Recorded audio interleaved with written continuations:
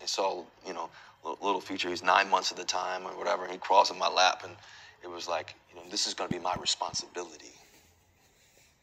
God, I remember leaving that night, and God saying, God saying to me, raising this child is going to be your responsibility. And realizing that, I pray that, God, are you sure this is what you want me to do? Say, son, this is for you. The first night? Yeah, the first night. Mm-hmm. It's going to be your responsibility. And was that scary? Oh, yeah. I mean, I think scary just in the sense of, not scary, but it was more so an opportunity. Like, okay, God, this is what you want me to do. This is, stepping in to raise, a child with C and this and that. And realizing that, okay, God, like, I know she's the one for me, but also, too, I'm going to take this responsibility as well. Like, okay, like, and I was ready for that. I was ready to, I love children, as you know, I love kids and everything else. But it was like, man, I walked in the room and to help raise a child and everything else, understanding that, okay, God, you're gonna give me this opportunity. What a gift. Even Jesus himself, like Joseph was a stepdad. I was like, okay, it wasn't biologically his. So I'm like, okay, God, you're gonna give me this opportunity to love the way that you were loved, and to help raise a child and everything else, understanding that, okay, God, you're gonna give me this opportunity. What a gift. Even Jesus himself, like Joseph was a stepdad. I was like, okay, it wasn't biologically his. So I'm like, okay, God, you're gonna give me this opportunity to love the way that you were loved, and to. All right, so you heard yourself there with the quarterback, Russell Wilson, said, Shalom. First and foremost, I want to give all praise, honor, and glory to Yahweh, Bahasham, Yahweh Shai, Bahasham, Racha, Kodash. Double honors to the apostle elders of Great Millstone. Peace and blessings to the whole elect. So like I said, you heard what Russell Wilson said out of his mouth. He basically saying that the Lord's Joseph wasn't the biological father of the Lord, which is incorrect according to the scriptures when you have understanding.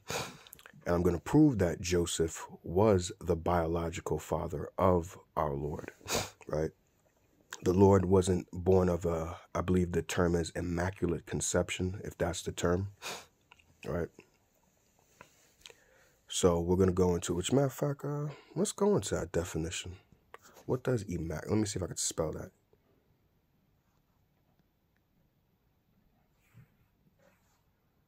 There we go.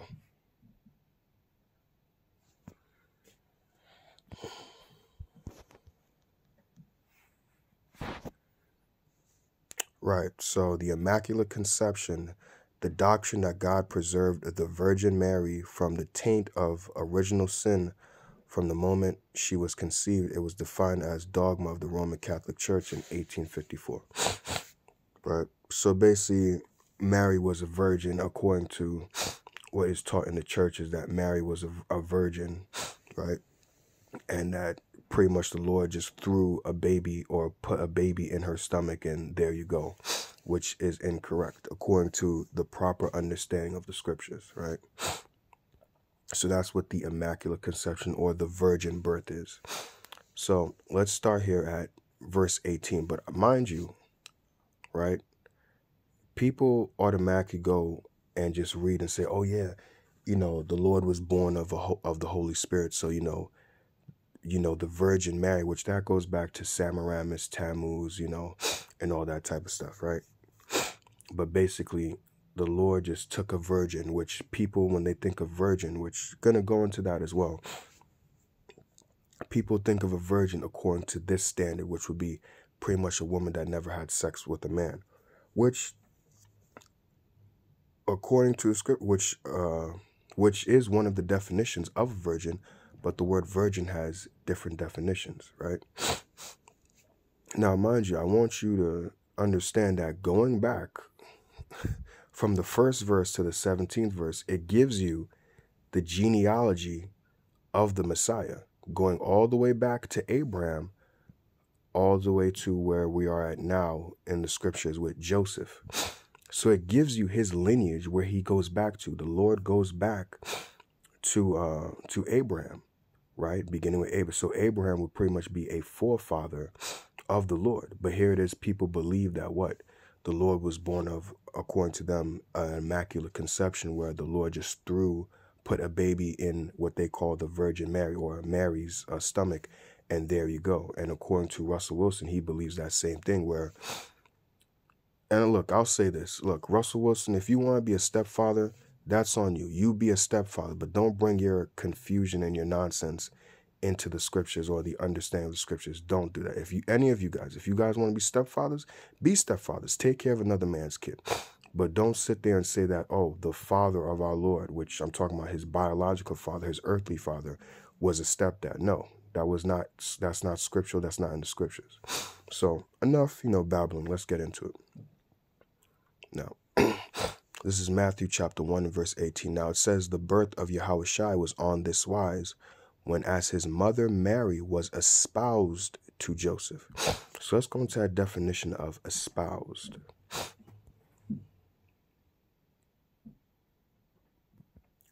Right? And espouse is, as you can see then when you go into the definition, past tense.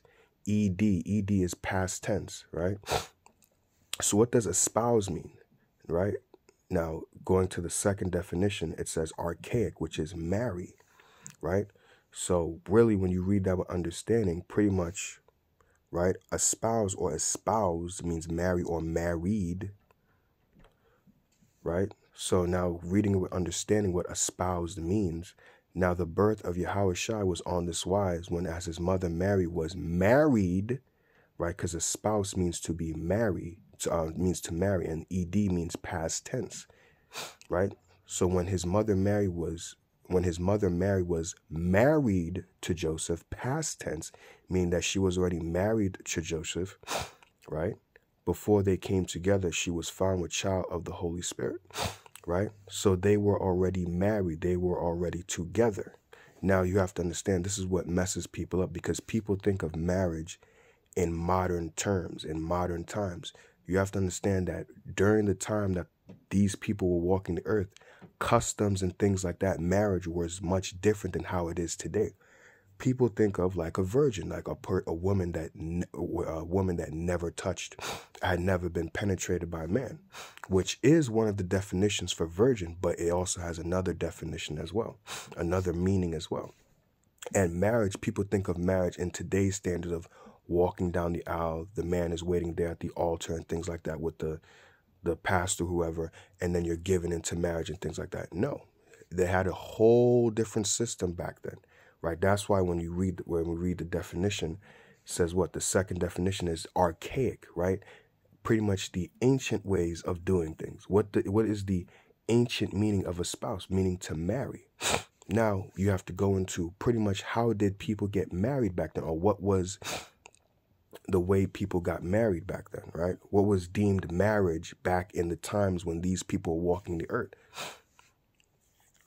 Now I have here in the Zondervan Bible Dictionary, the definition of marriage according to ancient biblical times, ancient biblical customs. Now it has here the definition for marriage, and if you have the book, it's on page 345. It says marriage is an intimate, personal union to which a man and woman consent, consummated and continuously nourishment by sexual intercourse.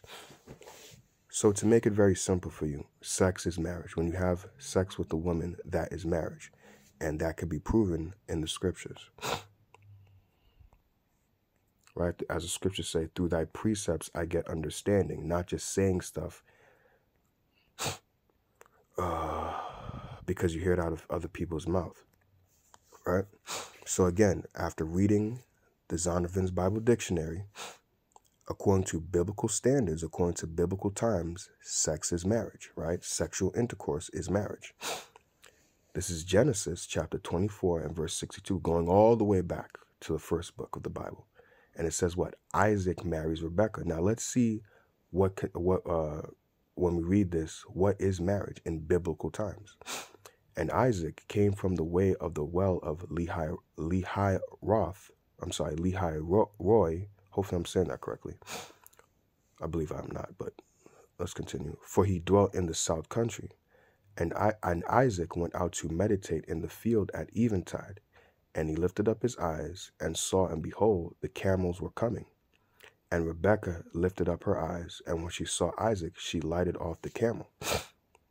For she had said unto the servant, What man is this that walketh in the field to meet us?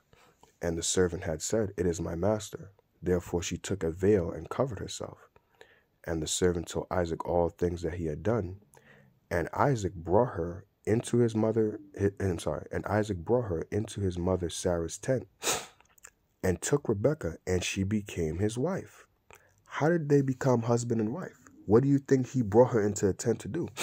To bump and grind. That's pretty much what they did in the tent. That's how they became husband and wife. And he loved her, and Isaac was comforted after his mother's death. So that's pretty much how in the ancient times, not according to the standard or ways of modern times, but in the ancient times, and it still consists today, regardless if people want to believe it or not. Right? But that's how things were done in the ancient times, in biblical times. That sex is marriage. So yes, if you have sex with a woman, that is pretty much your wife. Or let me put it this way, if you're the first guy to pretty much go in unto a woman, she has now been your wife. Or she is now, your wife. So now, oh my bad. So now going back to Matthew, with that understanding of the definition of pretty much what marriage is, right? Now now the birth of Yahushua was on this wise, when as his mother Mary was espoused, meaning married, already married. And again, what is marriage?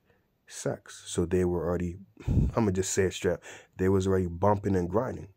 But this is what gets people confused. This is where the trip up was. This is where the trip up is. After the comma, it says, before they came together. See, that before they came together is what messes people up and makes people think, oh, so that's before, they think of the standard of, oh, well, before they got married, they had the whole marriage ceremony. And that's essentially really what people think. But no. When it says before they came together, that's usually, matter of fact, let's go back to Genesis again. Let's go back to another forefather, Joseph. I'm sorry, not Joseph, Jacob. Try to remember where that's at. No, that's a little bit before.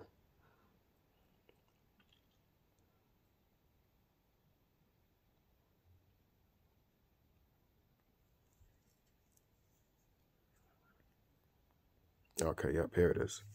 Let's get into the understanding what is that before they came together, right? Now, mind you, again, sex is marriage, and they was already together because, again, sex is marriage, right? But let's get an understanding of what that before they came together is, because, again, that trips people up and that makes people think that, oh, well, that's before the marriage ceremony and all that type of stuff, so they wasn't really together. And that's how the Lord was just in her stomach. So she pretty much was a virgin. She wasn't touched by Joseph. No, she was touched by Joseph. Joseph and her was bumping and grinding. So this is Genesis chapter 29 and verse 21. Now, this is when our forefather Jacob was dwelling with Laban, right? Who is a relative of his, through his mother Rachel, right? Living in Syria, if I'm not mistaken. And he served Laban, if I'm not mistaken, 21 years, but we're going through the first 7 years because pretty much Jacob and Laban, when you read the story before the 21st verse, pretty much made an agreement saying, hey, pretty much really, Jacob saw Rachel, right? Because Jacob was looking for Laban, and then he ran into some, I believe, shepherds, if I'm not mistaken, and basically he asked them, hey, do you know where Laban is at and all that? And basically, yeah, his daughter's coming. And when Jacob saw Rachel, he saw how beautiful she was. And he was like, damn, she looking good. So basically, when eventually Jacob meets up with Laban, they make an agreement saying that, look, apologies. That pretty much, look, I like your daughter. I likes her and I want her. So I'll work 7 years for her and things like that, right? So this is after the 7 years that Jacob works his 7 years to get Rachel to be his wife. Actually, right, verse 20 says, and Jacob served 7 years for Rachel, and they seemed unto him but a few days for the love he had for her, right? But as we can see here at the subtitle, Laban's treachery, Laban had other ideas. So this is verse 21. And Jacob said unto Laban, give me my wife, for my days are fulfilled, that I may go in unto her. So that's how he's going to become his wife, that he may go in unto her. What do you think the going unto her means? The bumping and grinding, right? Ain't nothing wrong with a little bump and grind, baby. Yeah, that's pretty much it. And Laban gathered together all the men of the place and made a feast. That is before they came together, because usually you would have a feast, a little celebration. That's what would happen, right? Which, Lord's willing, I could do a pretty much, I'm not going to go into it now, but Lord's willing, go into a manners and custom video, Lord's willing, into pretty much how marriage was back in biblical times. But this is what the before they came together is. Right? They didn't do it the normal way, usually, which would be, you know, the friends and family gathered together, and then they would go into the bedroom, and that's how they would become husband and wife. No, Joseph and Mary already started bumping and grinding. They already started getting into it. Right? So verse 22, and Laban gathered together all the men of the place and made a feast. And it came to pass in the evening that he took Leah, his daughter. He didn't take Rachel. That was Laban's treachery, right? He wanted to get more time out of Jacob. And it came to pass in the evening that he took Leah, his daughter, and brought her to him, and he went in unto her, right? Jacob went in unto Leah, not knowing that it was Leah. Not knowing that it was Leah and not Rachel. He was thinking that it was Rachel. Now, the reason why I think that Laban was able to get over on him for that is because, you know, obviously the drinking and all that type of stuff, you know, Jacob was probably out of it, not really seeing correctly, thinking correctly. So when it was time, he probably just, hey, we going. And they just went into the tent, did the bump and grind, not knowing, right? And Laban gave unto his daughter Leah Zilpah, his maid, for a handmaid. And it came to pass that in the morning, behold, it was Leah. So when he woke up, he was like, oh, hold up, you ain't Rachel. Who the hell is you? Right? And he said to Laban, what is this that thou hast done unto me? Did I not serve with thee for Rachel? Wherefore then hast thou beguiled me? Right? So that's pretty much going to another account, showing you that what? Sex is marriage. Because pretty much Jacob was mad because like the agreement was for Rachel.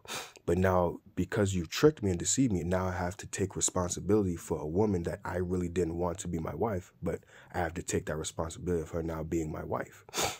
And on top of that, you tricked me and deceived me. So now I got to work another 7 years for Rachel now.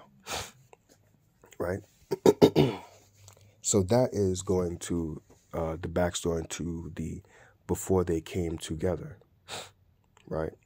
And that's what trips people up is when people read that, which really what trips people up is the mindset, again, thinking in modern times how things work today. They think that that's how it goes back in ancient world. Now, usually when you talk to people will usually say, oh, yeah, I know it wasn't the same way. But then if you know it's not the same way, then your thinking should change. So really, it shows you that people really do, and really shows you that people are very unstudied and unlearned about biblical customs and biblical how things were done in biblical times. Because you'll sit there and talk to them. You know, some people say, because they don't really want to hear it, they just want to go on with their day and they just want to really just believe whatever they want to believe.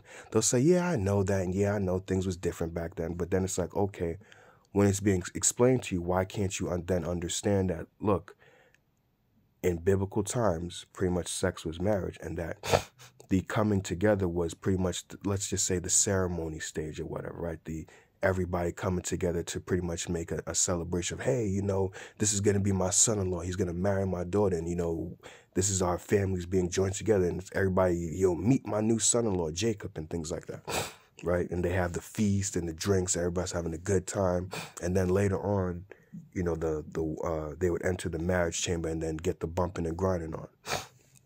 Very simple. As the scriptures say, the simplicity that is in Yahushua. Very simple. But again, people think according to this standard, according to how they live in modern times today. Right? So again, let's read verse 18 again now with understanding. Now the birth of Yahushua was on this wise, when as his mother Mary was espoused, meaning married, right? Past tense, already married, and again, sex is marriage, to Joseph, before they came together. right? Before the whole ceremony and the party and everything like that. They didn't do things let's say, the traditional way, right? They just started already getting into it. Whether that be whatever the situation may have been that had them go down that road, or maybe they just wasn't such in love with each other that they just said, screw it, we're just going to start getting into it right now. But whatever have you, this is how things went between Joseph and Mary. Not the typical traditional way, right? And it says what? She was found with child of the Holy Spirit, right? So now let's get into that point, right? Because again, people think or believe in this immaculate conception that the Lord put a child in Mary, and she was a virgin, so she never got touched by Joseph. Again, like what Russell Wilson was saying, that, pretty much Joseph was taking care of a child that wasn't his. But then how could he be called son of Joseph or son of David, right? For him to be called, because when people saw him, they would say, thou son of David. To be called the son of David means that you have to come from the lineage of David. And again, going back to the genealogy, which, let me get the definition of the word genealogy, but going from the first, right, which, where is it? All right, let's read verse 6. And Jesse begot David the king, King David, and David the king begot Solomon, King Solomon, that had been the wife of Urias, right? So here within the lineage, you see that David is mentioned, right? David the king, going back to the book of Samuel, right, during that time. So for him to be called the son of David, he has to be of the lineage, of the line of David.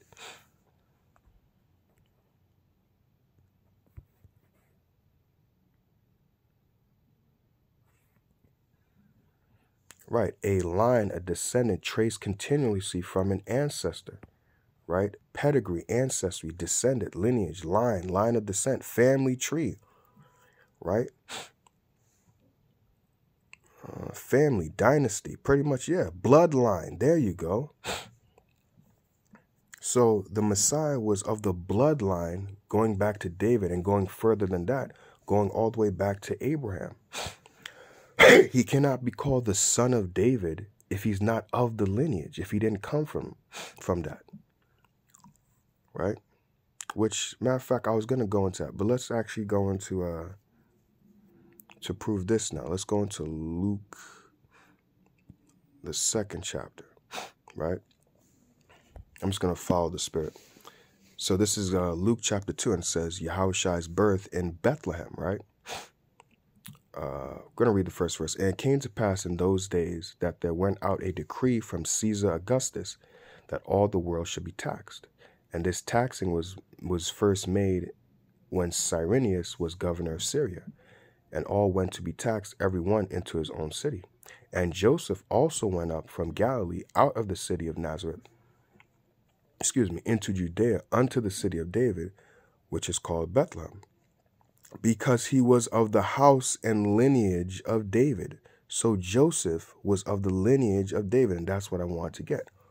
That's why the Lord was called the son of David, because your father is of the lineage of David. Therefore, you also are of the lineage of David. So it wasn't something that was a mystery. People knew that his line went back to David. He was of a royal line going back to David, because they had the records back then. They needed to know who you were. So it was known who your father was, because if he was born just of Joseph not being his father, an immaculate conception, who are you going back to? Who are you tied to? Right? Because you have to understand, back then there was inheritance rights and things like that. If Joseph wasn't his biological father, how could he inherit anything of Joseph? Let's say Joseph was a rich man, but hey, again, the Immaculate Conception, he was just a baby thrown in there. You don't have no ties to this man because you're not of this lineage. You're not of this family tree. You're not of this stock, this bloodline. So you have no inherited rights to anything. So therefore, we can't leave anything to you. You see how that works? That's how things worked back then. Because fathers would have a, let's just say a wealthy inheritance, and they would leave that to their son. But if your son is not tied to you, therefore being he's not really your son, therefore how could you really leave anything to him? You're leaving pretty much leaving substance to nothing. Showing you that what? He was, again, Joseph was, which was his father, his biological father. Joseph was of the lineage of David. Therefore, his son that came out of him, Yahushua, the Messiah, was also of the lineage and stock of David. Right?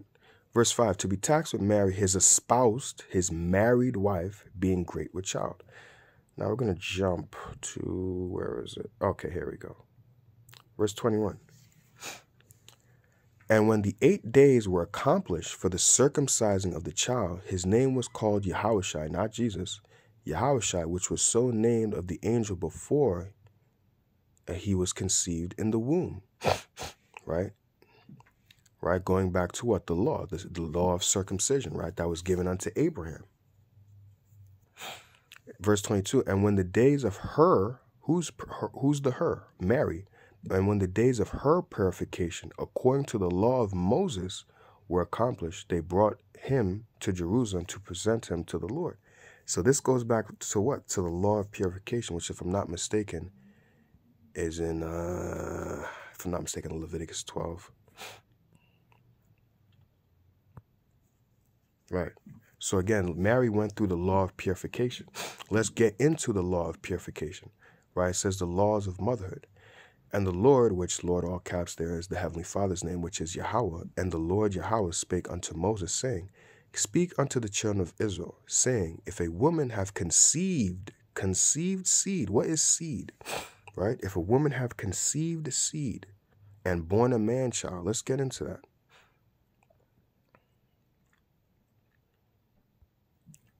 Right? Conceived seed. What is the word for seed? Zerai. And one of the definitions says to become pregnant, to be made pregnant. How does a woman become pregnant? When a man, pretty much, apologies if you have children around, but we're all adults here. When a man ejaculates into a woman, when he releases his sperm into a woman, that is how a woman becomes pregnant. So, again, if Mary was truly a virgin, according to the standard of this world, why would she have to go through the law of purification if if Joseph didn't ejaculate into her, if he didn't release his sperm into her? She would not need to go through the law of purification. She would have just had the Lord, he would have just popped out, and then that's it. There would be no need to go through a purification. She never received sperm into her body. But we see that she had to go through it, meaning that she did receive sperm. Whose sperm did she receive? Joseph's.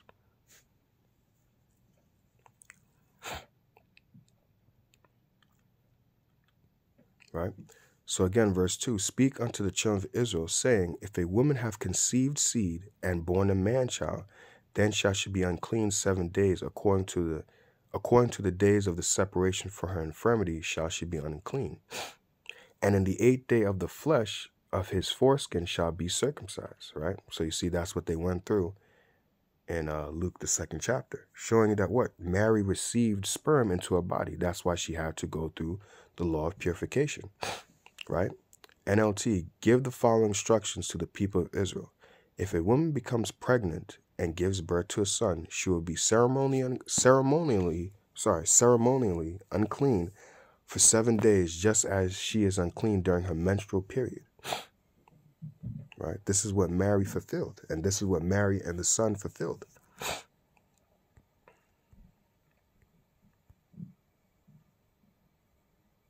Right? NLT for Luke 2:22. Then it was time for their purification offering, as required by the law of Moses after the birth of the child.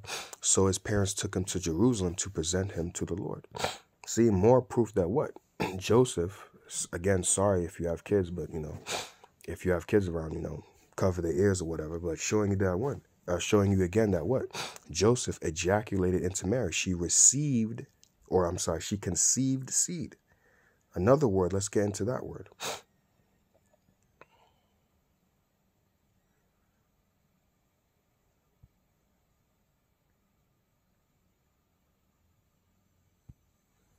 Which conceived, again, ED, past tense. To become pregnant with child. There you go. How does a woman, again, become pregnant with child? By receiving sperm into her body through the act of sex.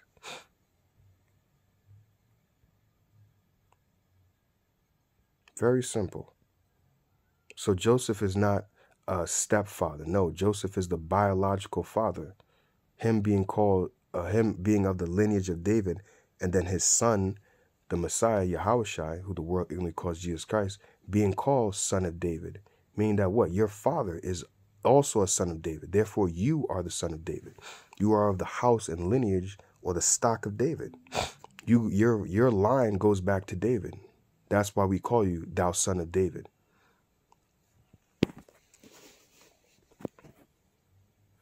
Now let's get into another person, right? Let's go to Luke, the 1st chapter, of another person who was born of the Holy Spirit.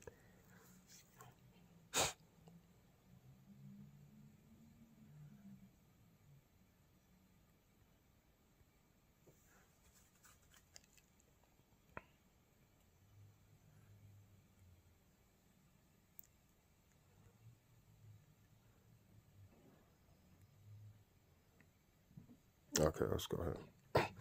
This is Luke chapter 1 and verse 11. And there appeared unto him an angel of the Lord standing on the right side of the altar of incense. And when Zacharias saw him, he was troubled, and fear fell upon him. But the angel of the Lord said unto him, Fear not, Zacharias, for thy prayer is heard, and thy wife Elizabeth shall bear thee a son, and thou shalt call his name John.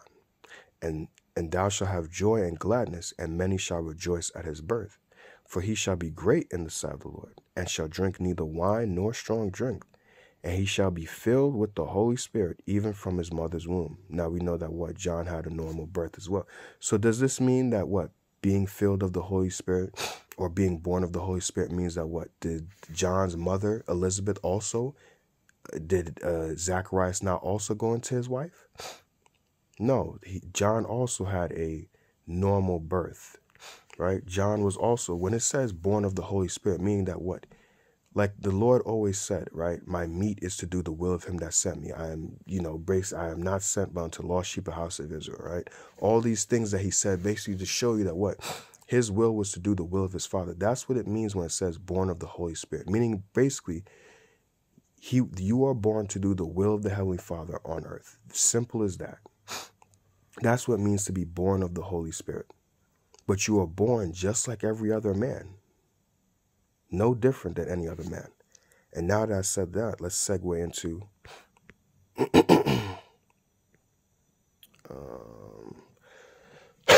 Wisdom of Solomon.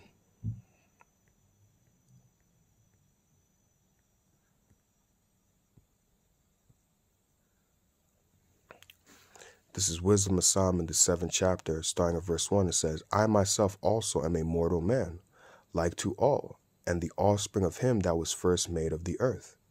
In my mother's womb was fashioned to be flesh in the time of 10 months, right, being formed in the womb, being compacted in blood, of the seed of man. What is the seed of man?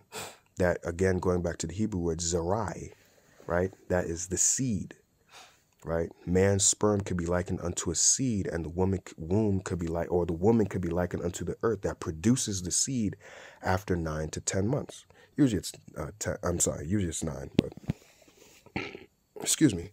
Maybe sometimes complications happen that extend it to maybe being 10 months, right? But the seed, which is the sperm of a man, when through the act of sex goes into the woman, and she receives that seed. And then later she conceives the child later. Just like, again, going into when a farmer plants seed into the ground, and then months later, what? That seed bears fruit. Very simple, right? Being compacted in blood of the seed of man and the pleasure that came with sleep, which is sex. When I was born, I drew in the common air and fell upon earth, which is of like nature. And the first voice which I uttered was crying as all others do. I was nursed in swaddling clothes, and that with cares. For there is no king, and is not the Messiah the king? For there is no king that had any other beginning of birth. For all men, right, John as well, right? For all men have one entrance into life, and the like going out. So how do men come into this world?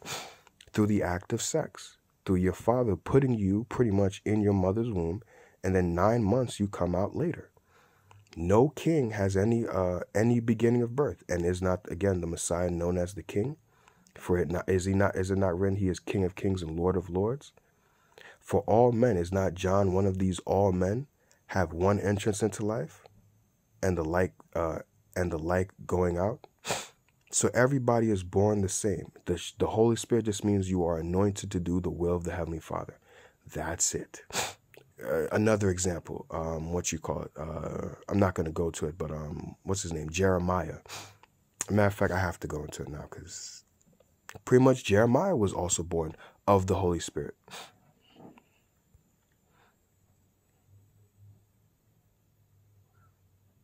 Jeremiah chapter 1 and verse 4. Then the word of the Lord came unto me, saying, Before I formed thee in the belly, I knew thee, and before thou camest forth out of the womb, I sanctified thee, and ordained thee a prophet unto the nations.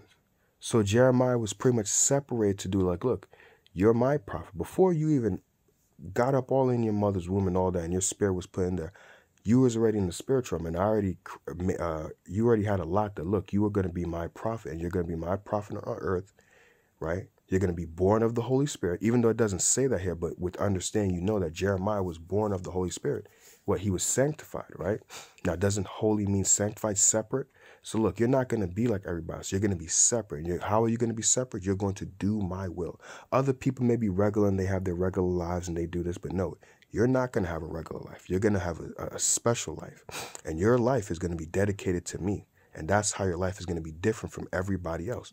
Same as the Lord and same as John, and the same as what we're reading with Jeremiah right now. Right? Again, and before thou camest forth out of the womb, I sanctified thee, and or I, the Heavenly Father, ordained thee a prophet unto the nations.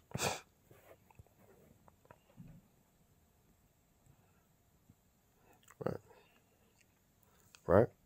The word there for sanctified is kodash, which means holy, right? To consecrate, sanctify, prepare, dedicate, be hallowed, be holy, right? To be set apart.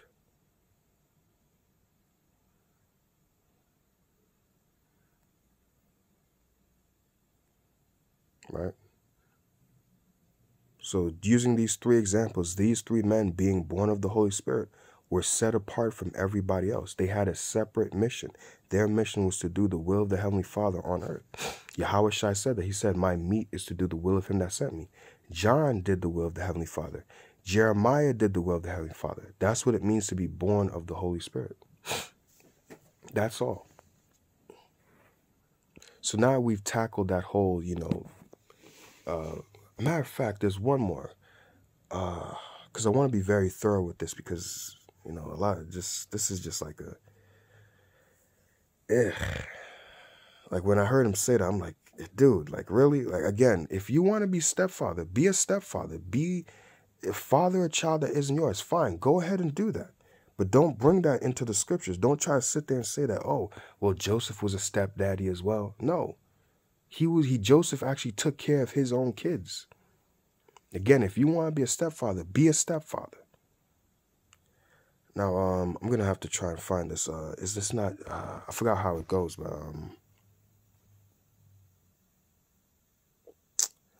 how's it go?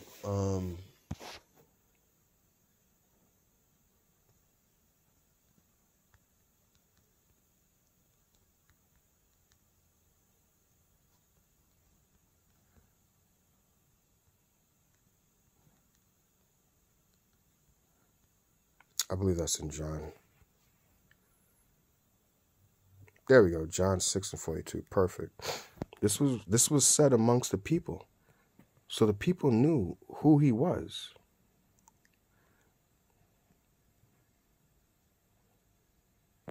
This is John 6:41. The Jews then murmured at him because he said, I am the bread which came down from heaven. And they said, is this not Yahushua, the son of Joseph? How? If he was born of an immaculate conception, why would they call him the son of Joseph? Is this not Yahushua, the son of Joseph, whose father and mother we know? How then I'm sorry, how is it then that he said, I came down from heaven? He pretty much said a parable, a hard saying, and that's what they were confused on. Basically saying again that I am the bread which came down from heaven. So when he said that, it's like, hold up. He's saying he's the bread of heaven. What the hell? Like, hold up. Ain't your father and mother Joseph and Mary? We know you from growing up from a child. Your father used to carry you around and all that. It's like, you over here telling us now that you the bread from heaven? What you talking about? You Joseph's son. Again, Joseph was the biological father.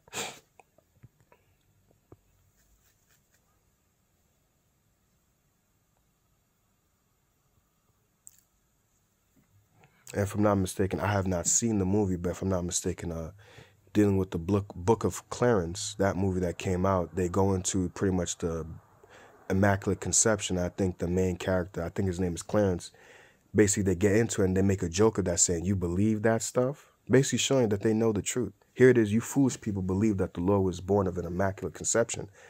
But in the movie, they make a joke of that saying, you think that really, you know, a baby was just put in a woman's stomach? Really? Now, don't want to take up too much of your time, but let's get into the other parts as well. Well, the other part, which is virgin, right?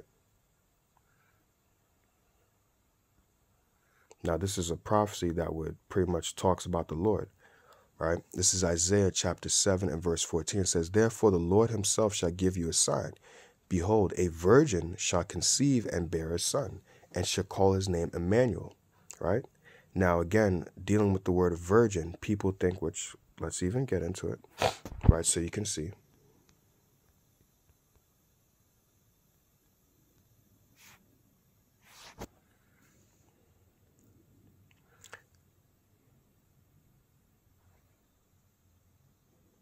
Right, this is the modern definition for virgin, right? The first two, it says a person who has never had sexual intercourse. It even has one, right? She is still a virgin, right? It has one. Second one, a person who is naive, innocent, or inexperienced in a particular context, pretty much a virgin, right? But we have to get the understanding of what virgin meant during these times, right? The biblical definition. Which the word virgin has two Hebrew words, which both of those Hebrew words have different meanings. Now, one of the words is ilama. Right? Now, again, when people see virgin, they'll think, oh, well, a virgin is a woman that never had sex. No.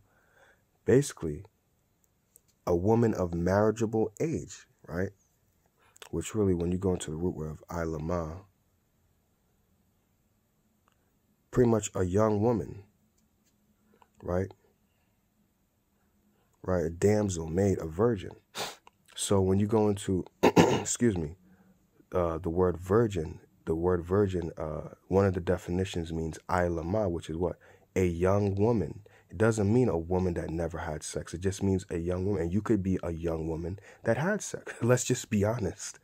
Amongst our people, especially living in these times, a lot of young women have had sex. I remember growing up, a lot of young women being 12 and 13 and 14 years old were pregnant with a child.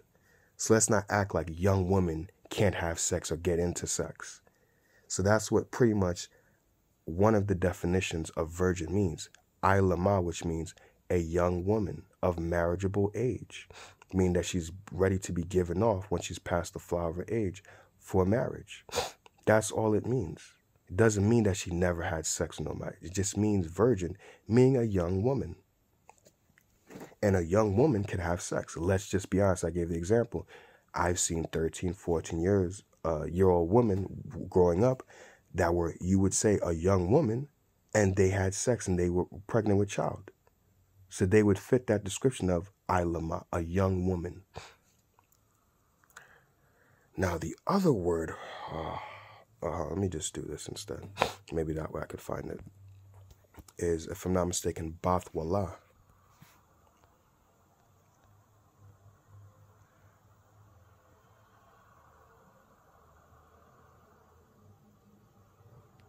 Let me go, let me see.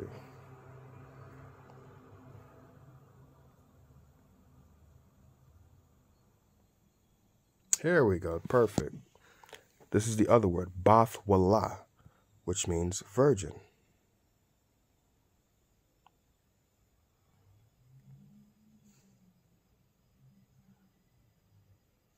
Which, if I'm not mistaken, I believe Bath Wallah is really the definition that means pretty much an untouched woman, but I'm kind of trying to find it.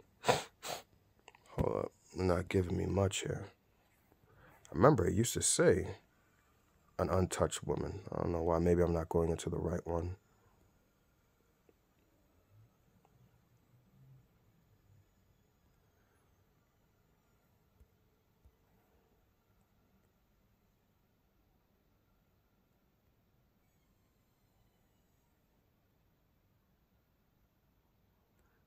It's not given. But this other definition, so you can see there are two words for virgin. The first one we went to, which was Ilama, which is what? A young woman of marriageable age. Doesn't mean that she hasn't had sex, just means that she's a young woman. Right? You'll also see damsel, as you'll see here sometimes as well. Right? A damsel, meaning what? A young woman. Right? And the other Hebrew word for virgin is Bath Wallah, which this one, I'm very sure, and I know means not a young woman, but a woman that has not been touched.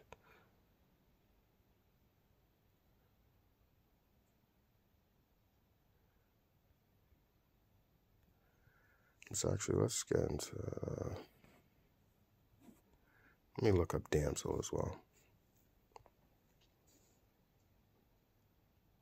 Right? Another word, na'ira, which is of young woman, marriageable age, young woman, concubine, or prostitute.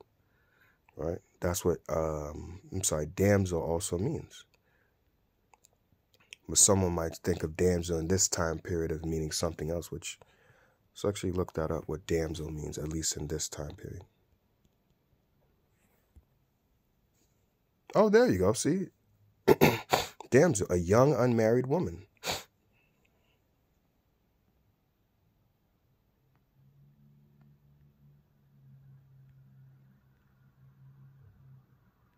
A lass, a maiden, right?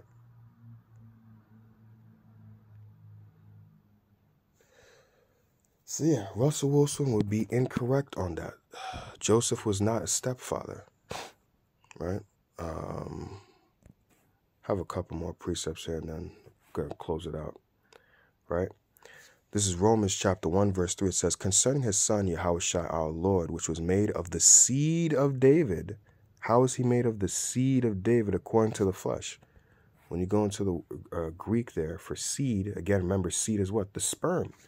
And it even says it's sperma, right? It sounds like what it sounds like what it is, sperm. Excuse me. Which is the semen virile. I don't have to go into what semen is. It's your ejaculation when you ejaculate into a woman. That's what the seed is. So he was made of the seed or the sperm of David. Going back to David, going prior to David, all the way back to Abraham. That's how this lineage kept going. And then it was to Joseph. And then what? When him and Mary got together, right? They didn't get together the traditional way, doing the whole ceremony and things like that. They just started bumping and grinding already. Again, however, whatever reasons, they just got together and started having sex. Still, they had sex. And then what? She was found of child of the Holy Spirit. But it doesn't mean that Joseph was a stepfather. He was made of the seed of David according to the flesh. So he is of that lineage. That's why he's called. That's why some people, when they saw him, they would say, thou son of David. Right? Again, going to John 6:42, is this not Yahushua whose father and mother we know? In order for him to be, for people to say it, means that what? They had to have the records of him. Oh, yeah, we know your father is Joseph, and we know your father Joseph goes back all the way to David. That's why we have the genealogy, which shows you that they had what? The record of his genealogy. Showing that what? We know that you go back to David. Showing that what? They kept records back then. So even within the first, from verse 1 to 17, that should be proof enough that, hold on, if we have a recollection of pretty much his genealogy here, it must mean that what? They had a record of his genealogy for him to go back to. Right? And even if I'm not mistaken, in Luke the third chapter has his genealogy even go back further to Adam. It starts with him, if I'm not mistaken, in Luke, the third chapter, and it goes all the way back to Adam, showing you that what they had the records back then, so they can prove who your father was. Again, going back to the example I gave earlier, if you have a son, you want to leave an inheritance. Well, you have to leave an inheritance to you want to leave an inheritance for your son. Well, who's your father and things like that? These were things that were that they had back then as a record to know who you are, who's your father, what line, what stock you come from. Just in case if anything happens, we have a record of, okay, well, you know, here's a record of this and that. So if any problem comes up or persists, we have a record to say, oh, no, hey, he's his son, or here's the record of this and that. Same thing like you have today. It's no different. I had one more thing. Not trying to stretch this, but I had one more thing. Just want to be very, very thorough with this, if I'm not mistaken. What was the last precept I had? I think it's going back to, if I'm not mistaken, if you get this also in the NLT. Oh, excuse me. Let me read this. Then Joseph, her husband, being a just man and not willing to make her a public example, was minded to put her away privately. Why did Joseph want to put Mary away privately? Because, again, going back to, they didn't do things the normal way. And when people see Mary with a baby bump, people are going to be like, hold up. You were promised to Joseph, but we didn't see you do the marriage ceremony, the typical thing, everybody comes together. So it's like, hold up, Mary, what's going on here? You have a baby bump, but you didn't do things the traditional way. So who's the father? Are you stepping out on Joseph? Because you was promised to Joseph and things like that. It was a secret thing between Mary and Joseph where people didn't know that Mary and Joseph were already having sex. So if people saw, again, Mary with the baby bump, people go like, hold up. You was promised to Joseph, but we didn't see you have because that would be a thing that everybody would know, because just in case, let's say after Mary has a baby and things like that, and let's say a man comes into a city and sees Mary and be like, ooh, she looking good, right, and things like that. And so let's say someone steps to her and things like that, oh, I want to talk to her, because you know how Jake is, like, he's even used today. It's like, who's that chick over there? Oh, who's that? Oh, that's, I'm just using Rebecca as a name. Oh, that's Rebecca. Oh, she's single? She not? Nah, I don't think she not single or whatever. You could talk to her. But hey, back then people would know who's your husband was and who your wife was. So just in case, let's say someone wanted to step to Mary, like, nah, bro, chill out. She's taken for Joseph's her husband and things like that. That was a precaution. So just in case, things like that, someone wants to step to. And even going back to the way women would dress, women would dress a certain way if they were married, right? Now, women covered up, obviously, back then, but there would be a way, which Lord's Rock could get into. I think it's in the Manners and Customs Bible, but women would dress a certain way. I think they would reveal, and when I say reveal, I don't mean like what women do today, but they would reveal more of their hair, if I'm not mistaken, just to show there would be little implications they would show to show that, hey, I'm either married or I'm taken or I'm not taken, right? But today, the way women dress, it looks like anybody could take you, or you've been taken multiple times.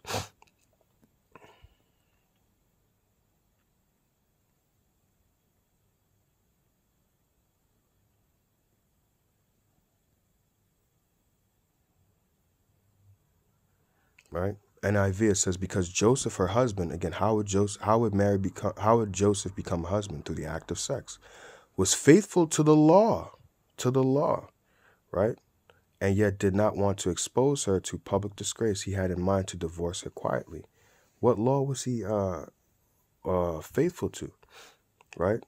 That once he took her, he had to pretty much have the responsibility of her. And if I'm not mistaken, that goes back to no, it's in the law of Deuteronomy. Matter of fact, let me see if this will work. Let's see if they have it here. Deuteronomy 22. Let's see.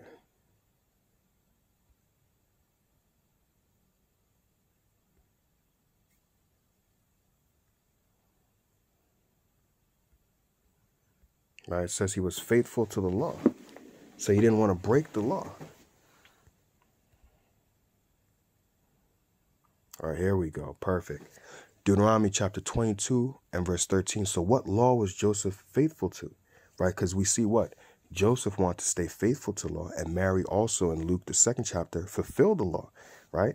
So they both fulfilled the law, right? The law of purification. So let's get into what law Joseph wanted to stay faithful to. This is Deuteronomy chapter 22 and verse 13. If a man take a wife, which Joseph did, right? Now, again, we're not given the backstory on, pretty much why they didn't do things the traditional way and things like that, whatever have you, right? But he took unto him a wife by going in unto her. If any man take a wife and go in unto her and hate her and give occasion of speech against her and bring up an evil name upon her and say, I took this woman when I came to her and found her not a maid. Then shall the father of the damsel and her mother take and bring forth the token of the damsel's virginity unto the elders of the city and the gate, right? And the damsel's father shall say unto elders, I gave my daughter unto this man to wife, and he hateth her.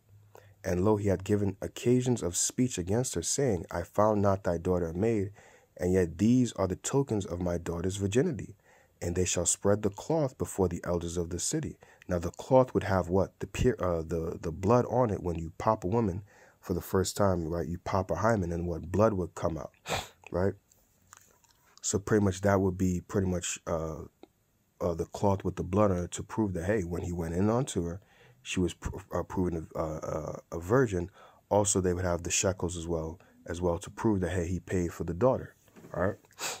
But again, they didn't do things the normal way. However the situation was between Joseph and Mary, they didn't do things this normal way. But what? Joseph still wanted to stay faithful to the law, like it said in the NLT. Because what? He took himself the responsibility of having a wife. He went in onto her and things like that. So Joseph tried to scurry out, and because he tried to do things a sneaky way and said, like, maybe I could just divorce on the lowest thing or something like that. So that way, because he didn't want to get the public disgrace, which was pretty much to be stoned. Because again, if people see Mary with the baby bump and people be like, hold up, we didn't see y'all do the normal things, which is the ceremony, the people getting together for the feast and all that. It's going to be like, hold up. Mary would be considered an adulteress, stepping out on Joseph, and she would be put to death. And Joseph didn't want that, right? So this pretty much goes into the that law, right? I'll read a little bit more. It says, and the elders of that city shall take that man and chastise him, right? And they shall immerse him in 100 shekels of silver, and give them unto the father of the damsel, because he had brought up an evil name upon the virgin of Israel, and she shall be his wife. He may not put her away all his days. And this is what Joseph wants to stay loyal to, right? Again, going back to what I said, and not willing to make her a public example, right? He didn't want Mary to die because in his heart he knew, like, yo, we just didn't do things the normal way. Whatever their situation was, and it's like, yo, I don't want Mary to die, but it's like, fuck, this situation is, whatever the situation was like, shit, right? So let me pull up that NIV translation again. Because Joseph, her husband, was faithful to the law, and yet did not want to expose her to public disgrace, he had in mind to divorce her quietly, right?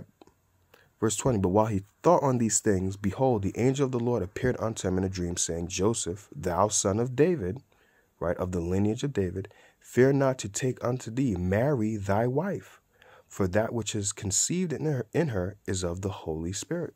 See, so the angel was basically like, look, don't fear anything. Pretty much the Heavenly Father got you covered. We know that you guys didn't do things the normal way. Look, still take your wife. Don't try to do anything foolish or stupid or anything like that. Take her and go.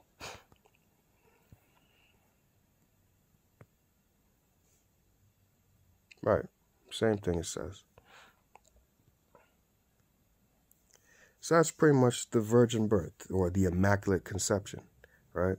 That pretty much the Lord was born of a normal birth. When it says he was born of the Holy Spirit, just basically means he was anointed to do the will of the Heavenly Father. He was consecrated, separated, right? John was also born of the Holy Spirit, and he had a normal birth. Jeremiah was born also, and also the other prophets as well, was born of the Holy Spirit. Lord's willing, if we are those men, we were also born of the Holy Spirit, but we had normal births, right? It just means that we were these men, and Lord's willing, we are those men, were just anointed to do the will of the Heavenly Father. We were separate. We were sanctified, made separate, holy to do the will of the Heavenly Father. We have a special mission to do. That's all it means. Like Yahushua said, my meat is to do the will of him that sent me. Jeremiah's meat was to do the will of him that sent him to be a prophet unto the nations. Lord's willing, again, we are those men, and we continue to the end. Our meat is also to do the will of him that sent us to do this work. That's all it means. Simple as that. The Lord's father, his biological father, Joseph, is his father. There is no immaculate conception where the Heavenly Father put a child in there and things like that. Could that have been done? Yes, but obviously that was not what was done. And Lord's willing, I went through this video thoroughly enough that you can understand. And Lord's willing, really, the Heavenly Father opens up your mind for you to understand that, look, the Lord had a normal birth just like everybody else. He was just separated, anointed to do the will of his Father. That's simple enough. And basically going through the other definitions of the word virgin, giving you the two definitions. One means a young woman of marriageable age. Doesn't mean that she never had sex. She's just a young woman, and she could have had sex at a young age. As we've seen in this time period, we've seen young women have sex and things like that, right? And also the other Hebrew word batwala, which just means a woman. That actually means a woman who has never had sex, never been touched. Simple as that. Romans 1:3, he was made of the seed of David according to the flesh. He's of the same. In order for him to be of the seed of David, he had to come out from a man that was of the lineage of David, which Joseph, his father, was of the lineage of David, making him of that same line. Simple as that. So, Lord's willing, this video is edifying. Again, I want to give all praise, honor, and glory to Yahweh, Bahasham, Yahushai, Bahasham, Rachak, Wadash, Shalom.